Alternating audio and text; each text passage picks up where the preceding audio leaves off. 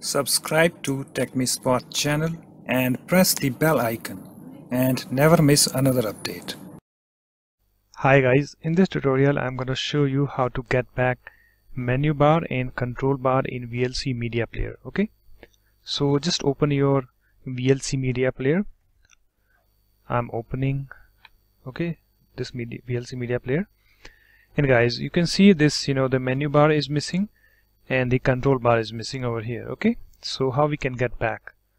So you need to right click on this area, okay, and you can see this, the tools. Okay, so just hover your mouse on this tools and then click on this preferences, and you can see guys, here we have this start in minimal view mode. This is checked. You need to uncheck that and then click on save.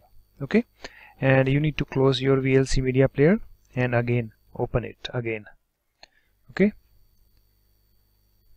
and you can see guys, the menu bar is back and this control bar is also back.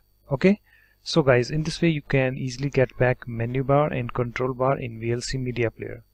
So hope this tutorial helps. Thanks for watching. If you like my videos, please support this channel by subscribing to it.